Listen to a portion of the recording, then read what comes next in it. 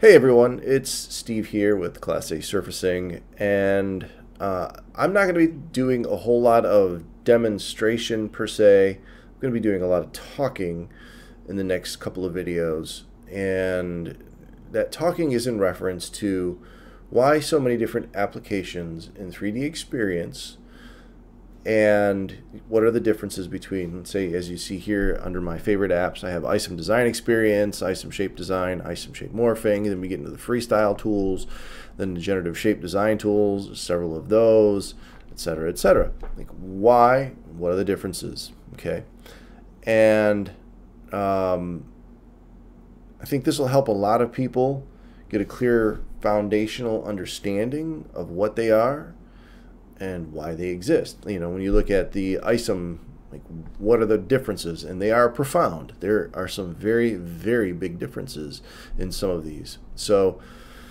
that's basically the next couple of videos, and then I'll get into some of the usage and some of the tools and why and so on and so forth. So for now, we're going to talk about ICEM. What is the difference between ICEM Design Experience, ICEM Shape Design, and ICEM Shape Morphing? Now, before we get into it, if you would please, if you like my content, like the video, and if you're not subscribed to my channel, please, it really helps me if you subscribe to my channel. At least do that. That really helps me out a lot and motivates me to make more of this kind of content. So right now, what I have is the ICEM Design Experience. You can see up here the application I'm in. Let me just get rid of that for now. And under the ICEM Design Experience, what we're looking at in this shell is, in essence, the old ICEM standalone tool. Remember, years ago, Dassault Systems bought ICEM. Okay? And I was working there at that time, roughly around that time when that purchase was made, and so was taking those tools and porting them over into 3DEXPERIENCE or into CATIA. And one of those sets of tools, as you see here, was the ICEM Design Experience. Now, this, in essence, is taking the original ICEM tool, a separate program altogether. This completely different. This does not operate the same way that your common CATIA experience operates. Like, if I click my middle mouse button and I try to move the part, you'll notice nothing moves, nothing goes. All right, I'll do it again.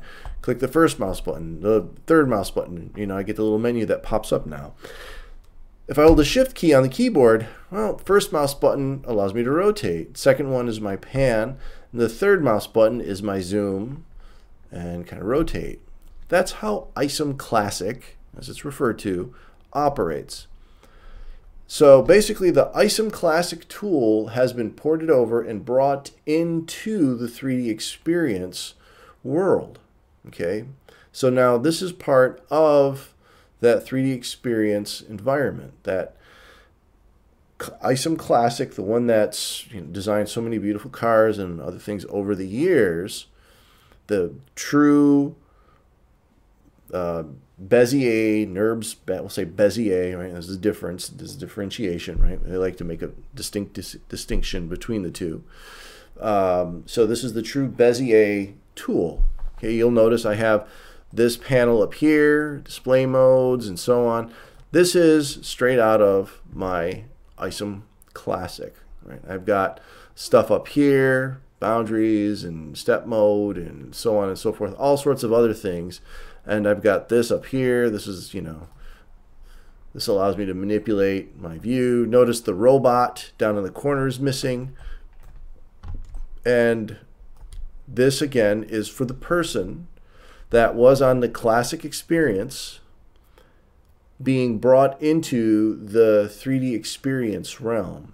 So there's no need to translate data, export data out, or any of that other stuff. You can now build natively inside of 3DEXPERIENCE as if you were using the ICEM Classic program, okay, the separate program. And notice there are some tools here that have been ported over from the CATIA world and brought into my ICEM design experience. All right. That again is for the individual that is used to that original tool set, which is an incredible tool set.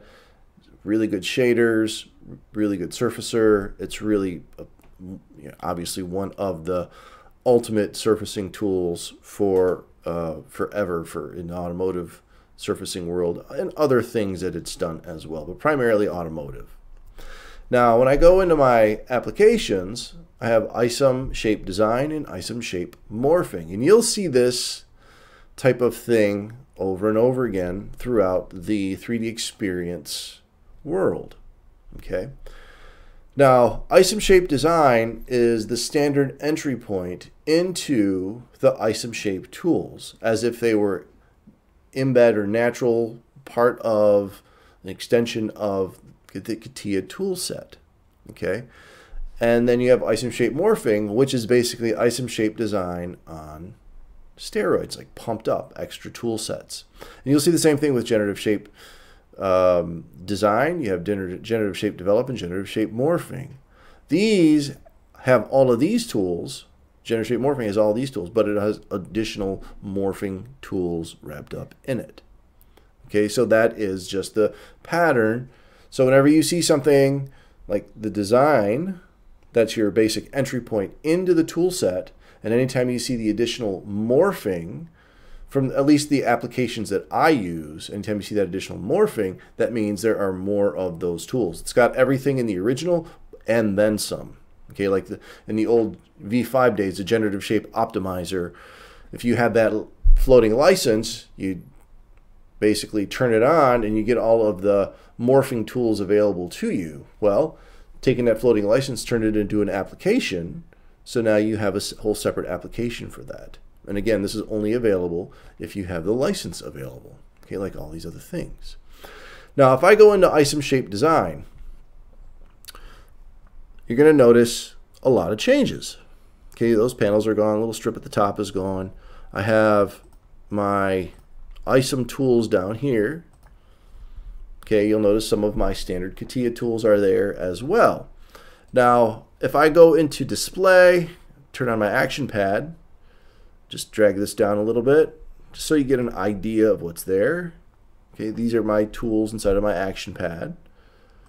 Right, a lot of them are ported over from here, right, brought up, give you another place. You know, the nice thing about the action pad is if I pull it off to the side, like you can't see it, but it's now off to the side. And this is how I work. I have a very large monitor, or if I have two screens, I just push this off to the side, and I can have all of my commands that I use right here, right in one pad, which is really nice. Bring it back in for you to see. Now, when I switch over to ICEM shape morphing, I get even more stuff. Okay, there's a lot more tools available to me. Okay, now if I take a look at my surfacing, you'll notice that I have all sorts of additional tools that the standard tool set did not have. Now, the standard ICEM tool set is extremely remarkable. It's got an incredible wealth of tools in it. Right? And again, we'll talk about those tools a little bit later. Right now, I'm just explaining the differences between the applications. So that's why you see the three different ICEMs, ICEM design experience. And for most people, let's say you, for some reason, place that you work has that license. If you click on it and go to use it and try to get good at it, I'm telling you right now, it's a completely different experience within the 3DEXPERIENCE application than the other tools. These tools operate just as you would expect if you were using freestyle or generative shape design, so on and so forth. It's just that they have the ICEM tools available, right? In order to get to G3 continuities and some of the morphing tools or the NURBS tools that have history and things of that nature, you have to have these licenses. Now, If we take a step over to freestyle shape analysis, for example, now this has, you know, I can create, there are my tools for creation of curves and extrusions and some blends and stuff like that. Here are my addition tools, basically addition, not addition, modifying things, analysis. So this is a light version of the freestyle tools. This is probably the, we'll call it the initial entry gateway to NURBS tools for all of the 3DEXPERIENCE tool sets. Now, if I go into freestyle shape design, let me get rid of that, just close it up. You'll notice I have more tools here. Okay, same thing, more addition tools, analysis tools, and so on and so forth. Okay, and again, these applications are based off of what licenses you have available. So if you're not seeing these, it's because you don't have those licenses available. Okay, and it's as simple as that. So from here on out, anytime that I go in and talk about ICEM, I'm going to be referring to ICEM shape morphing. Okay, because that's the tool set or application that I'm going to go into, because it's going to have all of the tools that I use when I'm creating surfaces through the ICEM tool set. If I have this, that means I already have that, right? Again, this is the entry point, and this is the one that's souped up. This has got, right, it's got the nitrous pumped up full of all sorts of interesting tools, right? This is your engine revving, and gives you all sorts of neat other things. Same thing with the freestyle shape design, and the same thing with the shape morphing. So you'll see me using those applications over the other ones, because why would I bother going in here if I have everything and then some in this tool? Okay, so that's why we have the different applications, it's different licensing, so on and so forth. That's primarily why all of those tools exist.